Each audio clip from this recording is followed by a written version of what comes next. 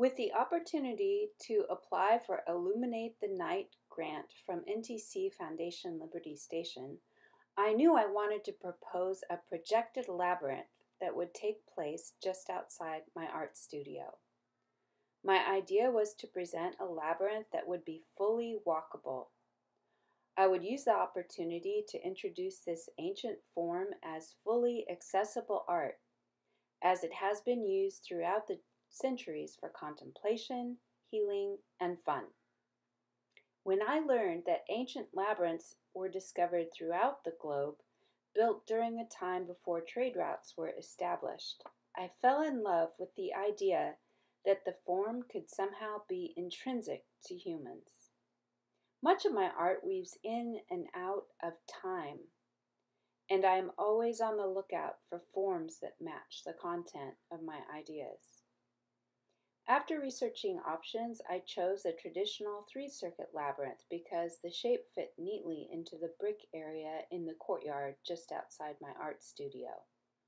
I knew this because I had earlier in the year created a temporary labyrinth in that spot using spare building supplies to create the illusion of stones and battery-operated fairy lights for a First Friday art event. The enthusiasm for this simple art installation fascinated me and convinced me that presenting public work outdoors where individuals, couples, and kids could experience art was more than valid. It had to be done, and I wanted to do it.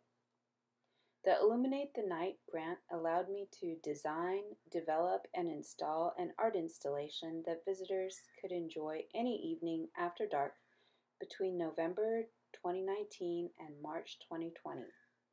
This art installation was interactive, environmentally safe, and left no trace when taken down.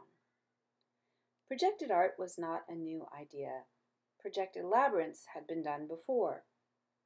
I wanted my labyrinth to be a form for presenting artwork.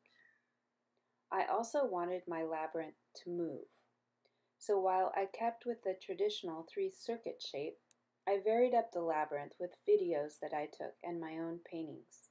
My son Trevor assisted with some of the technical aspects of this project. This created an installation that changed over a 2 to 3 hour period. People would come by, walk the labyrinth, go have dinner, and then on their way back they would exclaim, "It changed!" This allowed for surprise while presenting an ancient, enduring, and perhaps intrinsic form using up-to-date technology and contemporary art.